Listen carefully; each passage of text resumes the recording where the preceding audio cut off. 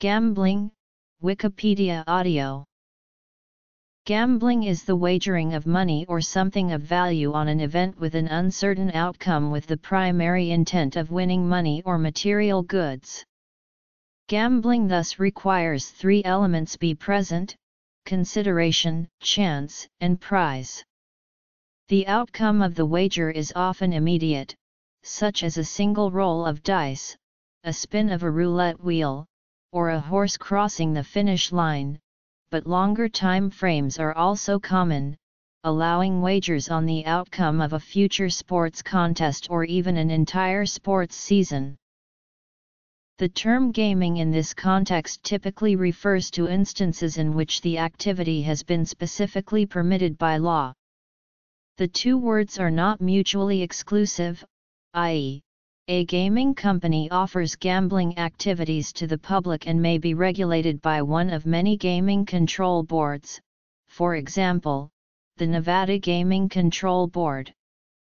However, this distinction is not universally observed in the English-speaking world. For instance, in the United Kingdom, the regulator of gambling activities is called the Gambling Commission. The word gaming is used more frequently since the rise of computer and video games to describe activities that do not necessarily involve wagering, especially online gaming, with the new usage still not having displaced the old usage as the primary definition in common dictionaries. Gambling is also a major international commercial activity, with the legal gambling market totaling an estimated $335 billion in 2009. In other forms, gambling can be conducted with materials which have a value, but are not real money. For example, players of marbles games might wager marbles, and likewise games of Pogs or Magic. The gathering can be played with the collectible game pieces as stakes, resulting in a metagame regarding the value of a player's collection of pieces. History. Gambling dates back to the Paleolithic period, before written history. The earliest six-sided dice date to about 3000 BC in Mesopotamia. However, they were based on astrogally dating back thousands of years earlier. In China, gambling houses were widespread in the first millennium BC, where betting on fighting animals was common. Lotto games and dominoes appeared in China as early as the 10th century. Playing cards appeared in the 9th century in China. Poker, the most popular U.S. card game associated with gambling, was based on the Persian game as-nas, dating back to the 17th century. Card games, such as Liar's Poker, Bridge, Basset, Lansquenet, Piquet, Put, Teen Patty, carnival games such as the Razzle or Hanky-Pank, coin-tossing games such as Head and Tail, Two-Up Asterisk, confidence tricks such as Three-Card Monte or the Shell game, dice-based games, such as Backgammon, Liar's Dice, Passe-Dix, Hazard, Threes, Pig, or Mexico. The first known casino was the Ridotto, established in Venice, Italy in 1638. Many jurisdictions, local as well as national, either ban gambling or heavily control it by licensing the vendors. Such regulation generally leads to gambling tourism and illegal gambling in the areas where it is not allowed. The involvement of governments, through regulation and taxation, has led to a close connection between many governments and gaming organizations, where legal gambling provides significant government revenue, such as in Monaco or Macau, China. There is generally legislation requiring that the odds in gaming devices are statistically random, to prevent manufacturers from making some high payoff results impossible.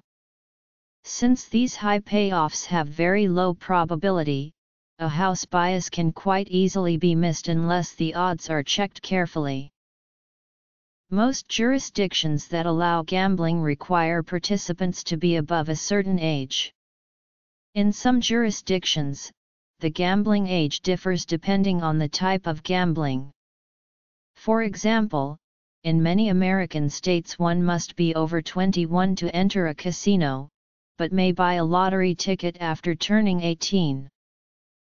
Because contracts of insurance have many features in common with wagers, insurance contracts are often distinguished under law as agreements in which either party has an interest in the bet upon outcome beyond the specific financial terms. E.g., a bet with an insurer on whether one's house will burn down is not gambling, but rather insurance, as the homeowner has an obvious interest in the continued existence of his/her home independent of the purely financial aspects of the bet. Nonetheless, both insurance and gambling contracts are typically considered aleatory contracts under most legal systems, though they are subject to different types of regulation. Card counting: many systems exist for blackjack to keep track of the ratio of 10 values to all others. When this ratio is high, the player has an advantage and should increase the amount of their bets. Keeping track of cards dealt confers an advantage in other games as well. Do-column betting: a variation on fixed profits betting in which the bettor sets a target profit and then calculates a bet size that will make this profit, adding any losses to the target. Fixed profits: the stakes vary based on the odds to ensure the same profit from each winning selection. Fixed stakes: a traditional system of staking the same amount on each selection.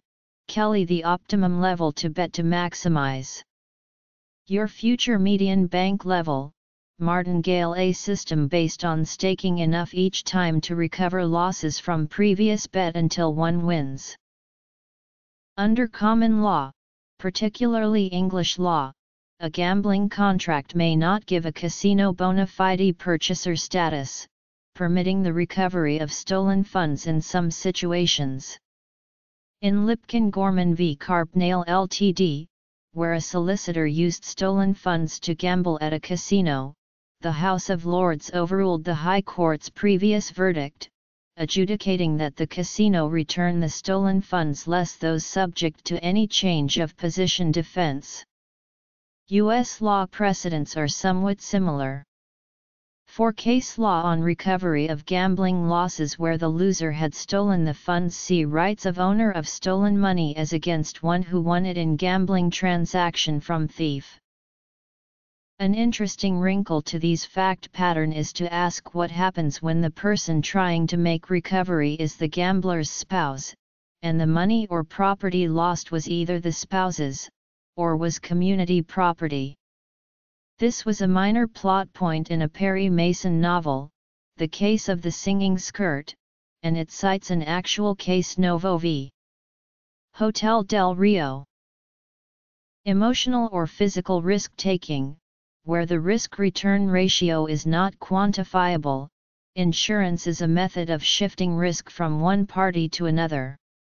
Insurers use actuarial methods to calculate appropriate premiums, which is similar to calculating gambling odds. Insurers set their premiums to obtain a long-term positive expected return in the same manner that professional gamblers select which bets to make. While insurance is sometimes distinguished from gambling by the requirement of an insurable interest, the equivalent in gambling is simply betting against one's own best interests, situations where the possible return is of secondary importance to the wager/purchase. Regulation. Religious perspectives on gambling have been mixed. Ancient Hindu poems like the Gambler's Lament and the Mahabharata testify to the popularity of gambling among ancient Indians. However, the text Arthashastra recommends taxation and control of gambling. Ancient Jewish authorities frowned on gambling, even disqualifying professional gamblers from testifying in court. The Catholic Church holds the position that there is no moral impediment to gambling, so long as it is fair, all bettors have a reasonable chance of winning, that there is no fraud involved, and the parties involved do not have actual knowledge of the outcome of the bet. Gambling has often been seen as having social consequences, as satirized by Balzac. For these social and religious reasons, most legal jurisdictions limit gambling, as advocated by Pascal. As long as the following conditions are met, the gambler can afford losing the bet, stops when the limit is reached, and the motivation is entertainment and not personal gain leading to the love of money or making a living. In general, Catholic bishops have opposed casino gambling on the grounds it too often tempts people into problem gambling or addiction, has particularly negative effects on poor people. They sometimes also cite secondary effects such as increases in loan sharking, prostitution, corruption, and general public immorality.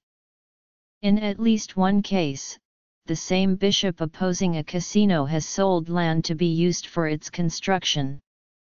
Some parish pastors have also opposed casinos for the additional reason that they would take customers away from church bingo and annual festivals where games such as blackjack, roulette, craps, and poker are used for fundraising. Gambling views among Protestants vary, with some either discouraging or forbidding their members from participation in gambling. For example, the United Methodist Church opposes gambling, which they believe gambling is a sin that feeds on greed. Quakers also disapprove gambling. Other Protestants that oppose gambling include many Mennonites, Christian Reformed Church in North America, the Free Methodist Church, the Salvation Army, the Church of the Nazarene, the Southern Baptist Convention, the Assemblies of God, and the Seventh-day Adventist Church. Other churches that oppose gambling include the Jehovah's Witnesses, the Church of Jesus Christ of Latter-day Saints, the Iglesia Ni Cristo, and the Members Church of God International.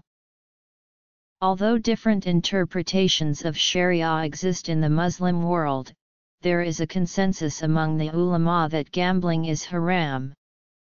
In assertions made during its prohibition, Muslim jurists describe gambling as being both un-Quranic, and as being generally harmful to the Muslim Ummah. The Islamic terminology for gambling is maisir, however this also has a second definition meaning easy money.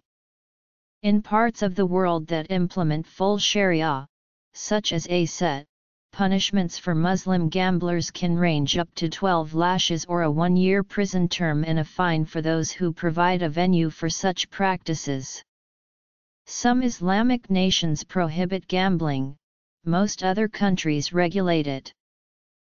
While almost any game can be played for money, and any game typically played for money can also be played just for fun, some games are generally offered in a casino setting.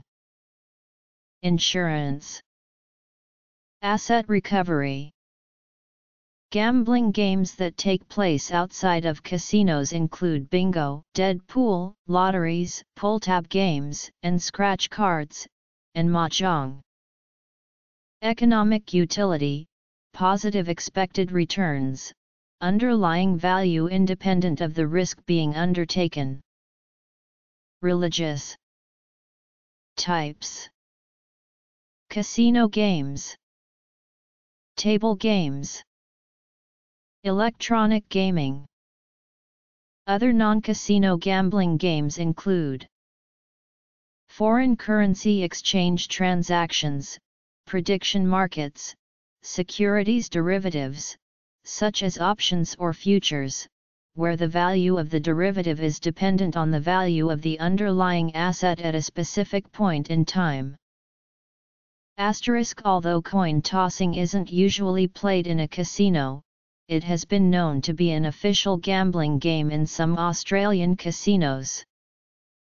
Preference for likely outcomes. When gambles are selected through a choice process, when people indicate which gamble they prefer from a set of gambles, people tend to prefer to bet on the outcome that is more likely to occur. Bettors tend to prefer to bet on favorites in athletic competitions, and sometimes will accept even bets on favorites when offered more favorable bets on the less likely outcome. Optimism/desirability bias. Gamblers also exhibit optimism, overestimating the likelihood that desired events will occur. Fans of NFL underdog teams, for example, will prefer to bet on their teams at even odds than to bet on the favorite, whether the bet is $5 or $50. Reluctance to bet against desired outcomes. People are reluctant to bet against desired outcomes that are relevant to their identity. Gamblers exhibit reluctance to bet against the success of their preferred U.S. presidential candidates and Major League Baseball, National Football League, National Collegiate Athletic Association basketball, and NCAA hockey teams. More than 45% of NCAA fans in studies 5 and 6, for instance, turned down a free real $5 bet against their team. From a psychological perspective, such a hedge creates an interdependence dilemma, a motivational conflict between a short-term monetary gain and the long-term benefits accrued from feelings of identification with and loyalty to a position, person, or group whom the bettor desires to succeed. In economic terms, this conflicted decision can be modeled as a trade-off between the outcome utility gained by hedging and the diagnostic costs it incurs. People make inferences about their beliefs and identity from their behavior. If a person is uncertain about an aspect of her identity, such as the extent to which she values a candidate or team, hedging may signal to her that she is not as committed to that candidate or team as she originally believed. If the diagnostic cost of this self-signal and the resulting identity change are substantial, it may outweigh the outcome utility of hedging, and she may reject even very generous hedges. Ratio bias. Gamblers will prefer gambles with worse odds that are drawn from a large sample to better odds that are drawn from a small sample. Gambler's fallacy/positive recency bias. Fixed odds betting and pari-mutuel betting frequently occur at many types of sporting events and political elections. In addition, many bookmakers offer fixed odds on a number of non-sports related outcomes. For example, the direction and extent of movement of various financial indices, the winner of television competitions such as Big Brother, and election results. Interactive prediction markets also offer trading on these outcomes, with shares of results trading on an open market. Other gambling. One of the most widespread forms of gambling involves betting on horse or greyhound racing. Wagering may take place through pari-mutuel pools, or bookmakers may take bets personally. Pari-mutuel wagers pay off at prices determined by support in the wagering pools, while bookmakers pay off either at the odds offered at the time of accepting the bet, or at the median odds offered by track bookmakers at the time the race started.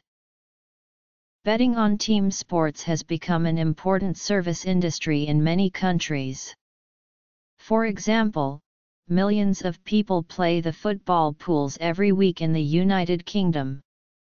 In addition to organized sports betting, both legal and illegal, there are many side betting games played by casual groups of spectators, such as NCAA basketball tournament bracket pools, Super Bowl squares, fantasy sports leagues with monetary entry fees and winnings, and in-person spectator games like Mound Ball. Arbitrage betting is a theoretically risk-free betting system in which every outcome of an event is bet upon so that a known profit will be made by the bettor upon completion of the event, regardless of the outcome. Arbitrage betting is a combination of the ancient art of arbitrage trading and gambling, which has been made possible by the large numbers of bookmakers in the marketplace, creating occasional opportunities for arbitrage. One can also bet with another person that a statement is true or false, or that a specified event will happen or will not happen within a specified time. This occurs in particular when two people have opposing but strongly held views on truth or events. Not only do the parties hope to gain from the bet, they place the bet also to demonstrate their certainty about the issue. Some means of determining the issue at stake must exist.